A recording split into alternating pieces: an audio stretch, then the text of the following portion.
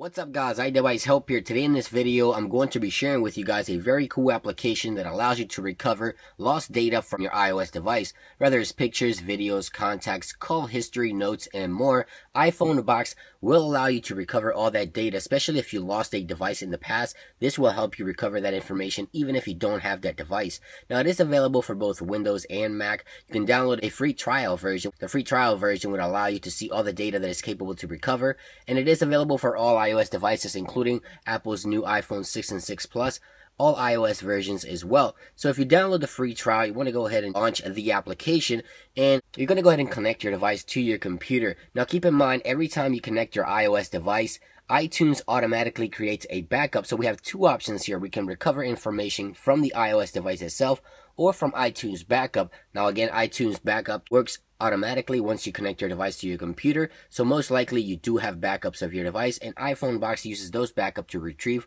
all that information. And more information in the video description down below of the types of files that can be recovered from the iPhone itself and the types of files that can be recovered from the backup. So I've connected this iPhone here to my computer, and I'm going to go ahead and retrieve information by clicking on recover from iOS device. I'm going to cover this section here first. It's very simple to use. As you can see there, it's already scanning my device for all these types of files. So I'm going to go ahead and let it scan. And as you can see here, it's recovering contacts, call history, reminders, notes, and more information. Now also I'm going to go ahead and click on the notes section, and as you can see here, we have a button down here which is part of the new software which allows you to send those notes directly to your iOS device, and this same process works with contacts. You can do this also to retrieve all your contacts directly to your iOS device, and if you've lost your iOS device, you can send all those contacts to the new device as well by scanning the backup. And I'm going to demonstrate how the backup works. So I'm going to go ahead and exit here from the actual iOS device scan, and I'm going to go ahead and run the backup here.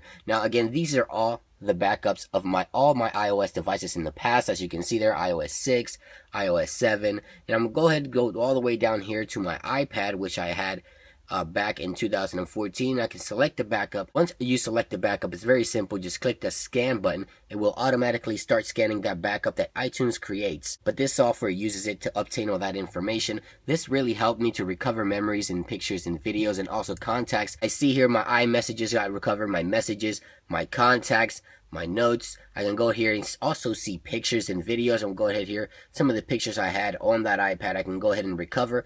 Now, if I click this recover button up top here, I can go ahead and browse where I want to save it. I'm going to go ahead and save it to my desktop, okay?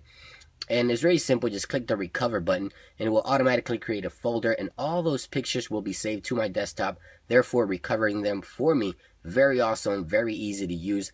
And I'm going to go ahead into my notes. Once again, I can recover old notes as well, and go ahead and click the transfer to device, so I can transfer all those notes back to my device.